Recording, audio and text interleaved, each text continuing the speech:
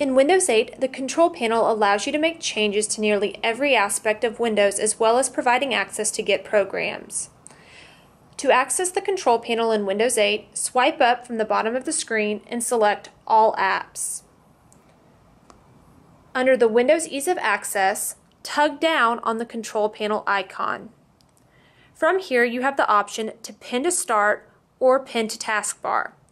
By choosing Pin to Start, an icon will appear on your start screen that will take you directly to Control Panel. If you tug down a second time and choose Pin to Taskbar, now you will have quick access from your desktop view to your Control Panel.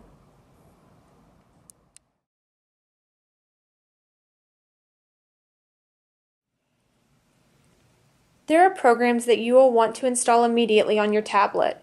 To get started, you will want to access Get programs by either clicking on the Control Panel app on the start screen or navigating to the desktop. Once in the desktop, select Control Panel from the taskbar and choose Get Programs under the Programs heading.